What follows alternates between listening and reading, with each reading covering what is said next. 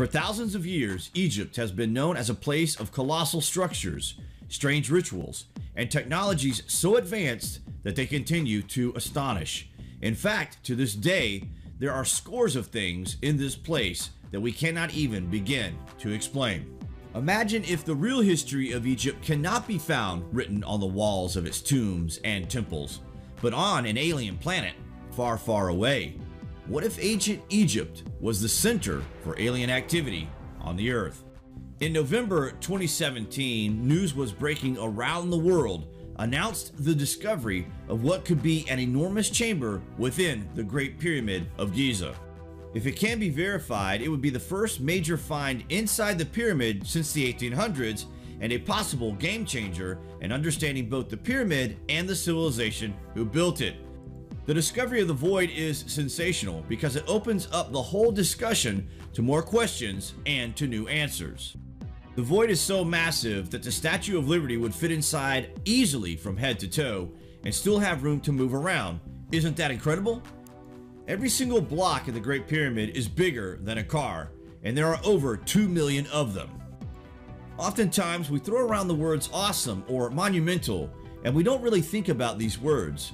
But when you stand in front of the Great Pyramid, the word awesome is, in fact, an understatement of the grand size and scale.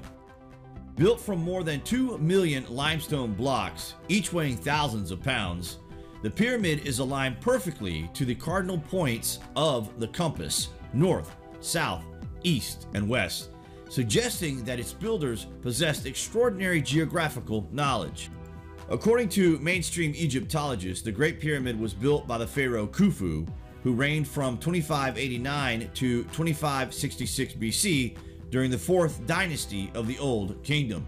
But this notion is hotly contested and is based entirely on a single and very controversial discovery. In 1837, British explorer Richard Howard Weiss claimed to have found the name of Khufu graffitied onto a stone roof of a chamber inside the pyramid. However, it was later discovered that Weiss had written in his private journal that he found nothing in the chamber that looked like hieroglyphics. Some modern researchers suspect it may have been a forgery by Weiss's team to ensure that his expensive expedition was considered a rousing success. One of the problems with Egyptology is that it is something that started in the late 1800s, and a lot of it is sort of solidified within the university system, drilling untested foundation knowledge into young aspiring explorers and researchers in a technique of brainwashing to spread falseness to the masses. And it worked in a restricted world until we realized that something was not adding up, and in fact, a cover-up of fantastic proportions has been in place for ages. Egyptologists, archaeologists, and geologists are discovering new things about Egypt all the time that completely shakes the foundations of what they thought they knew about the place. We're even finding there are structures much older than what the mainstream Egyptians would say. And the fact is, the Great Pyramid was likely built long, long before the reign of Khufu. There are many who believe the colossal structure is probably more than 10,000 years old and date back to a period predating that of the Great Flood. The main reason this pyramid is the most magnificent of all of them is not because it is huge, but because it is the biggest of them all, the oldest of them all, which means they got this thing built to perfection at the first attempt without any mistakes. This suggests the builders knew exactly what they were doing based on previous experience. But how can this be if this was the first pyramid constructed on the good earth? Wait till you hear this. Is it possible that whatever lies within the newly discovered void in the Great Pyramid will reveal not only incredible truths about ancient Egypt, but about the history of humankind? Could there be clues that reveal that Egypt was once home to an extraterrestrial civilization? The news of a possible fourth chamber within the Great Pyramid has become a source of great controversy inside the archaeological community. They have long held the belief that pyramids were essentially built as burial vaults, each possessing no more than 3 chambers. Archaeologists and Egyptologists claim that they were tombs for the pharaohs, and yet no Egyptian pharaoh was ever found in a pyramid in Egypt. We have found the mummies of many Egyptian pharaohs, but they're found in the vaults deep underground at the Valley of the Kings in Luxor, hundreds of miles away from the pyramids.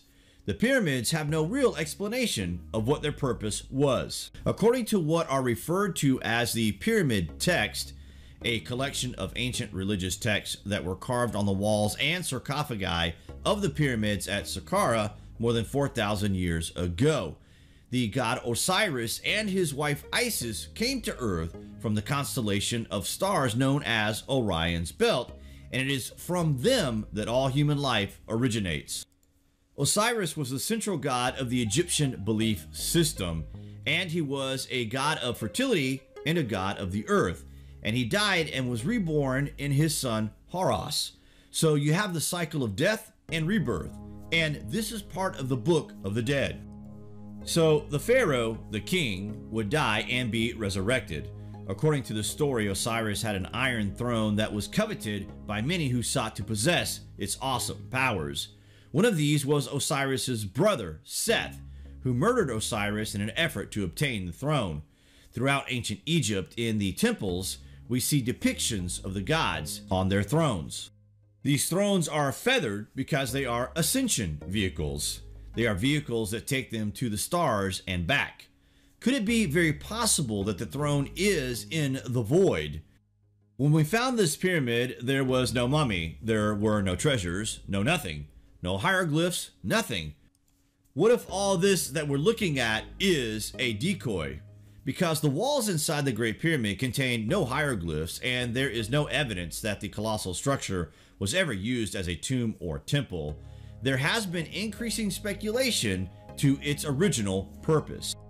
One theory held by numerous scientists and archaeoengineers is that the pyramid and others like it may have been built as one and an enormous network of power plants. Christopher Dunn's theories indicate that some of these pyramids had chemicals mixed in them. And in fact, studies of his working devices have shown that this probably would work. According to Christopher Dunn, the pyramids were actually geomechanical devices. In other words, they were attached to the earth. They were tuned to vibrate with the frequencies of the earth, and they converted the energies of the earth into electromagnetic energy. The best example of this is in the Great Pyramid. It's probably the most precise structure on the planet. According to Christopher Dunn's theory, the process of generating energy began with drawing water from the nearby Nile River to the base of the Great Pyramid. Right in front of the door of the entrance door of the Great Pyramid, there used to be a wall shaft, which was documented in 1857.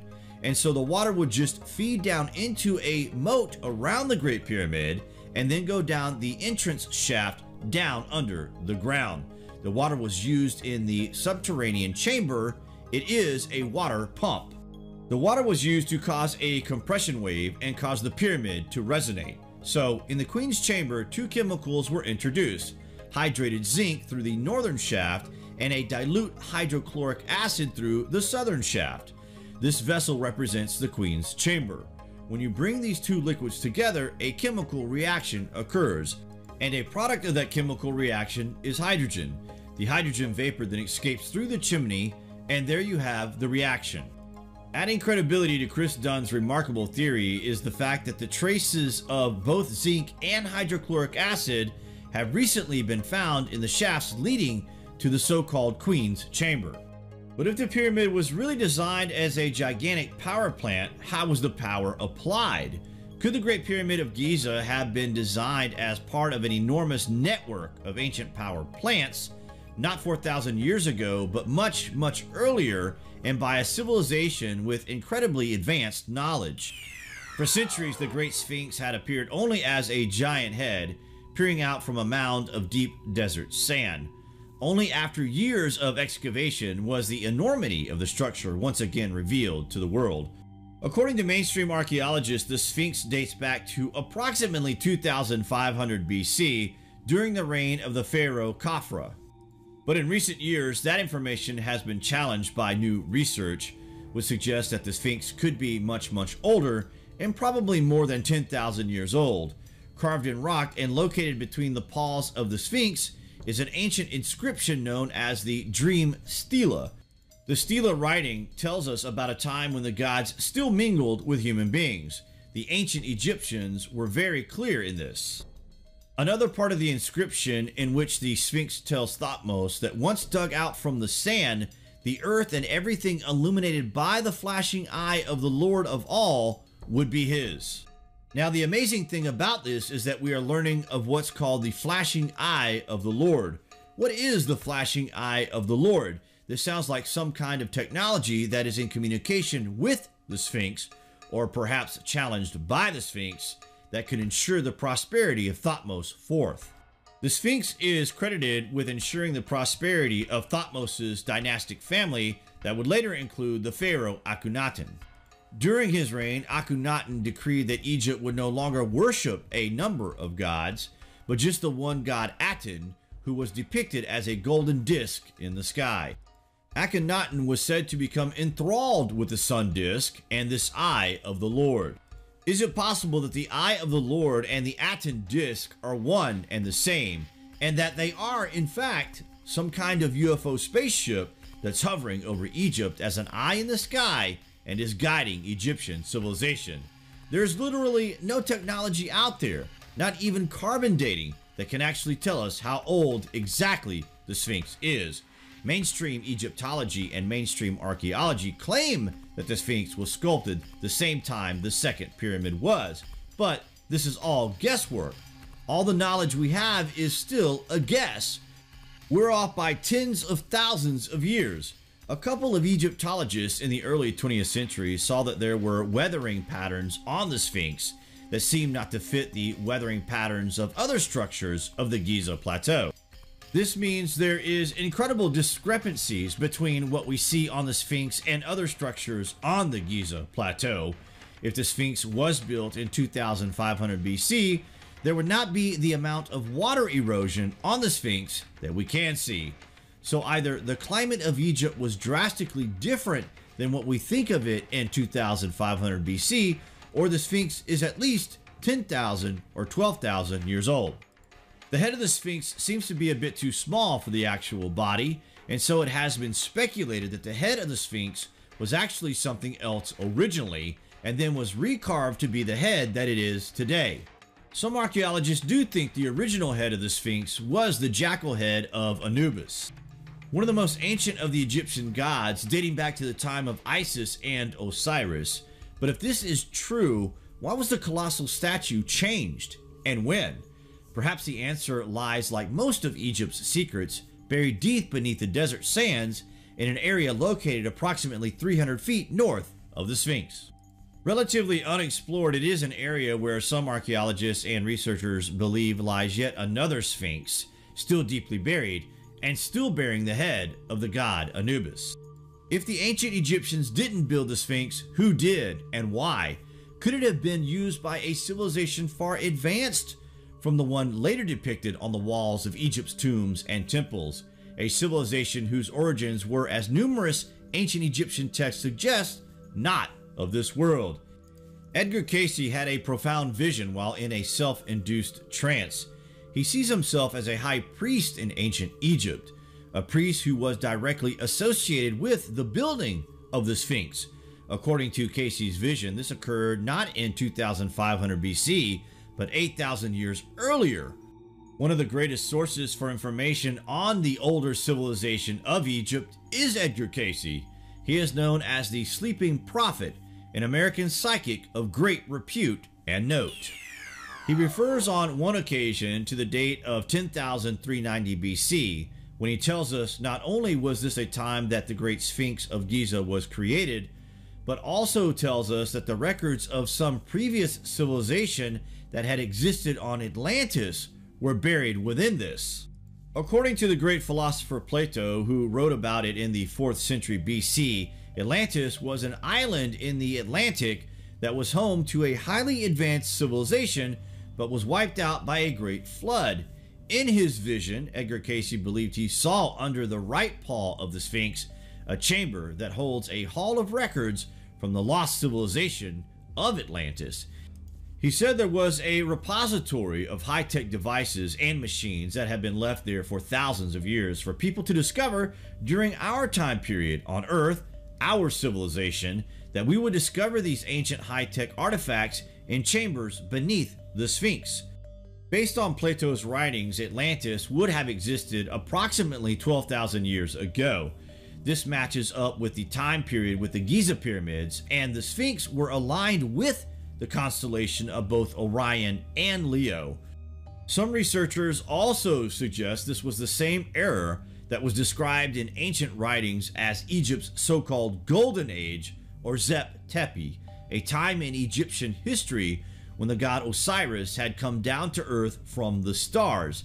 There are accounts from the walls of different temples that tell of an earlier age of activity, and it was said that this was when the gods themselves actually enter into Egypt and create everything that becomes a part of the later Egyptian civilization.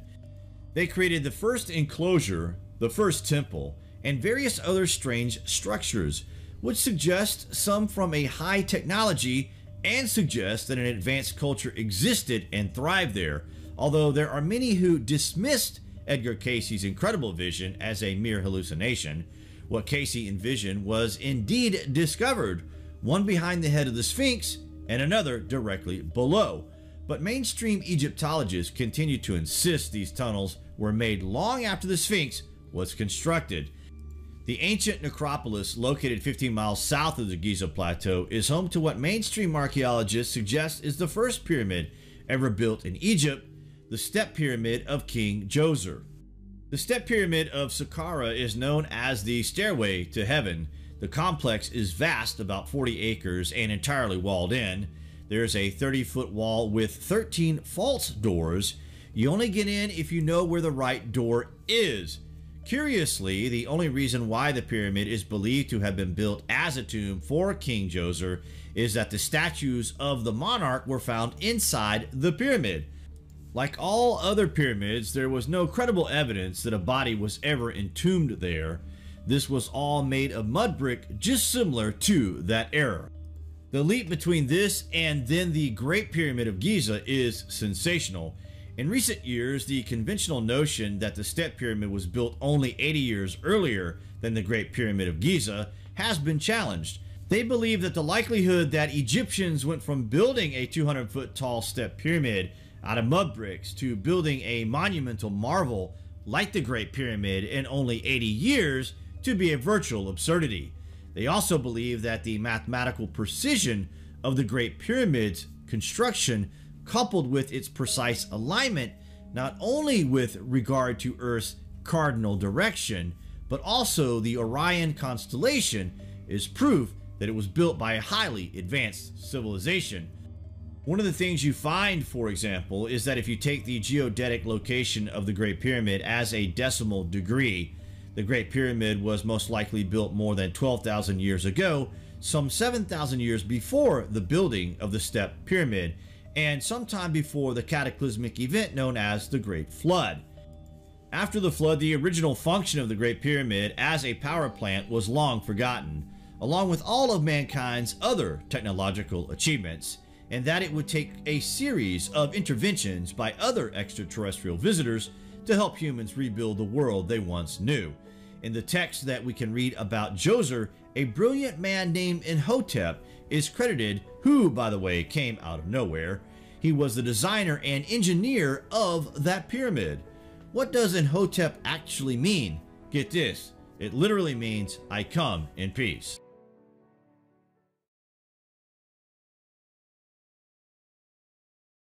He showed up into the life of the king out of nowhere and then ascended into position so quickly, which is more than enough to raise an eyebrow or two, especially by ancient Egyptian standards. In Egyptian history, you can normally trace every position back to their parents, but Imhotep does not seem to have any family history. There is no trace of this mysterious man. Apparently just a common person, but a brilliant thinker who grew to great influence during the time of the pharaohs that he served, and then became virtually immortalized for all time. That is pretty significant. It is as if he became a cult figure during this time period, but why? Some have suspected that he was Joseph from the Bible, because Joseph is described as an advisor to a pharaoh in about the same period of time. Imhotep rose to the incredible status as the wizard to the pharaoh. There are great mysteries about who Imhotep was, where he came from, and one of the extraordinary texts tells us that his knowledge did in fact come from the stars. In ancient Egyptian history, Imhotep spoke like a true ancient Egyptian, and everything he has came from the gods. It is said he was buried in the necropolis of Saqqara, but his tomb is yet to be found. But this necropolis and the surrounding desert is simply enormous. If this tomb is to be discovered, then it will be no doubt the discovery of the century, but will it provide further evidence that ancient Egyptian legends of gods descending to Earth from the constellation of Orion are based on fact? Egyptian historian al-Magrizi has begun work on a series of writings that propose that the history of the Giza Plateau dates back much further than what is accepted by most people of today. He has concluded that the Great Pyramid and the Sphinx were not constructed in 2500 BC, but thousands of years earlier by a king named Saurid, and they say Saurid is the same which the Hebrews call Enoch. Now, Arabian notation says Enoch plus Methuselah constructed the Great Pyramid.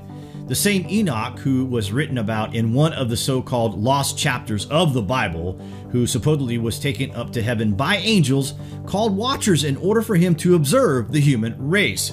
Could he really have been the same person who was responsible for the building of the Great Pyramid more than 12,000 years ago? The Book of Enoch is a text that is believed to have been written by the Essenes, Jewish mystics, sometime between the 3rd and 2nd century BC. In the story, they tell how one of the watcher angels, the archangel Michael, came to earth and took Enoch into the heavenly realms, to the throne of God, where Enoch is educated by the angels and given an opportunity to return to earth to share the accumulated knowledge that he received. It's very similar to what we see in the pyramid text, where the pharaoh is taken into the stellar realms, where his body becomes like lightning, where the doors of heaven are opened, and where a human then can be educated by the gods. According to the Book of Enoch, the Watchers were sent by God in order to help mankind on earth. But after a number of these Watchers had sex with human women and produced children in the form of giant mutants known as the Nephilim, God caused a great flood that was intended to destroy them, along with all those who disobeyed his will. Our main knowledge of the Nephilim comes not just from the Bible, but also from the Book of Enoch, and also the so-called Book of Giants. The Book of Giants says that they were destroyed in a cataclysm that not only involved a deluge, but also fire that came out of the sky. And we can connect this story with what we call the Younger Dryas Comet impact event that took place around 10,800 BC that is known to have had a massive effect upon the Northern Hemisphere at this time.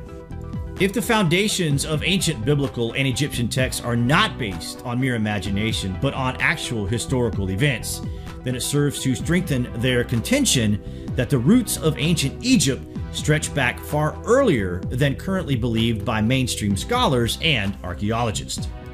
While on an expedition to recover ancient manuscripts for the Louvre Museum in Paris, French archaeologist Auguste Mariette spots a strange object sticking out of the sand. Intrigued, Mariette has the sand cleared away and finds large rocks blocking what looks to be the entrance to an underground chamber. After using explosives to remove them, he gains entrance to a tomb complex, also known as the Serapeum. Located deep beneath the desert surface lies a 700-foot long passageway. There, located in a series of alcoves neatly carved out of the limestone rock, are 24 gigantic stone sarcophagi perfectly constructed from solid granite, and each weighing roughly 100 tons, the equivalent of 55 mid-size automobiles. The boxes themselves are 80 tons, and then the lids are estimated to be 25 tons. One of the most mysterious things about this place is really how they managed to bring these heavy structures all the way down when breathing is intense today with the aid of pumped airflow. Each sarcophagus measures 13 feet, 7.5 feet wide, and over 10 feet tall. But just how the ancient Egyptians managed to transport these massive granite boxes remains unknown, as does their original intended purpose. It shouldn't be beyond our comprehension to understand these ancient places, but the fact is that we can't come up with a logical answer without incorporating ancient Egyptian history from the Golden Period and earlier to be actual records of actual historical events. We have so much left to rediscover in a world that is still recovering from the ancient cataclysm. What do you guys think of this anyway? Comments below, and as always, thank you for watching.